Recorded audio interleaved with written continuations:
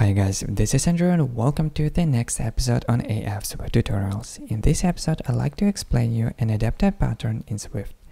But first, let's briefly talk about design patterns, the history of patterns, who has created them and why do we need to follow them. Who invented patterns?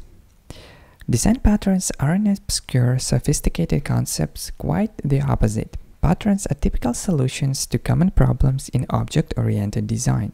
When a solution gets repeated over and over in various projects, someone eventually puts a name to it and describes the solution in detail. That's basically how a pattern gets discovered.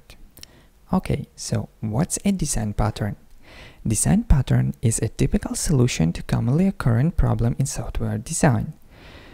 They are like pre-made blueprints that you can customize to solve a recurrent design problem in your code.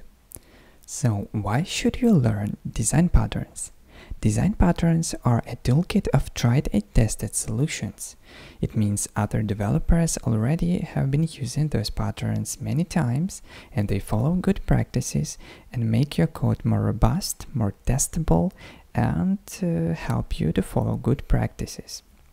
There are three main categories of design patterns: creational, structural, and behavioral.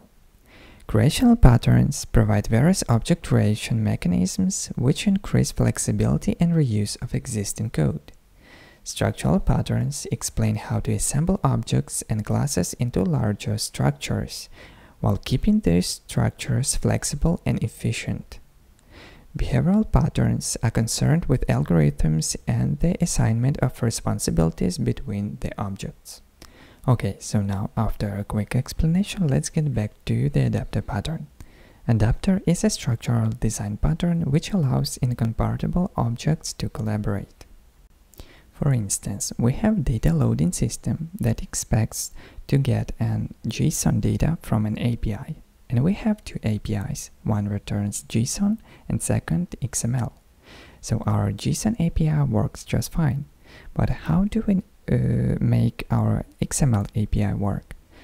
We can make use of an adapter pattern that will be translating our XML to JSON and then we'll be feeding that adapter to the data loading system. So now let's take a look on a practical example. Alright, so let's start creating our example from a protocol that our APIs should follow. And then I'll create two APIs and a data loading system. So we're expecting our APIs to follow downloadable protocol and have download function inside to load the data. So now let's create two APIs.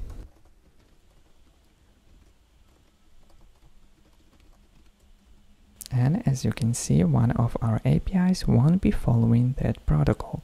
Instead of download, our integer API has a fetch function that returns int instead of string.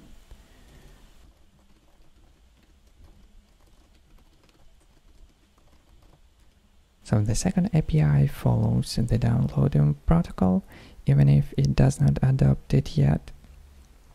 But we can use it in a data loader. So let's create a data loader.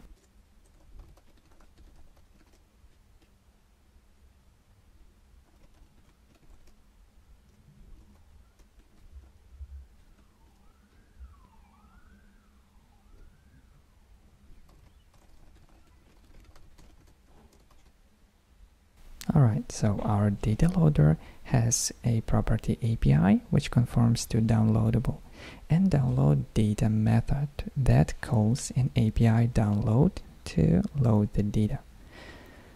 But as you can see, integer API doesn't follow that. So how could we enforce integer API to work with our data loader? We can make use of an adapter pattern. And there are two ways to make it in Swift. The first way is more old-fashioned, is to create a adapter structure and force it to conform to downloadable.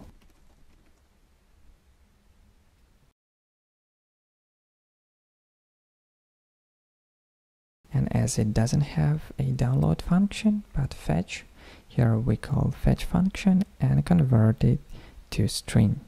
So now integer API adapter could work with a data loader. Second way is more swift way is using extensions.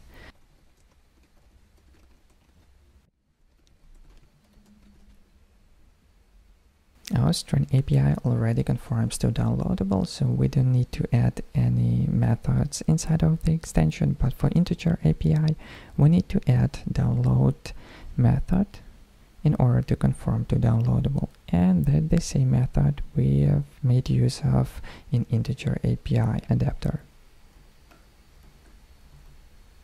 So we could just copy and paste it out here. Alright, so now let's try make use of data loader. And first let's try integer API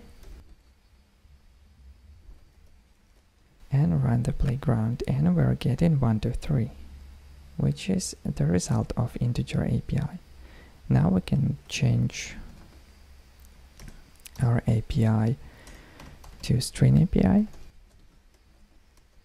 and try to download some data. We're getting some string.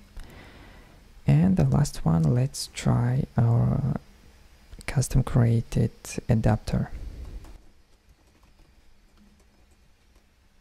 And again, it works just fine, and we're getting 1 to 3. So that was an adapter pattern. If you like this video, make sure to leave a thumbs up down below, subscribe to this channel for more videos, and thank you for watching, and I will see you next episode.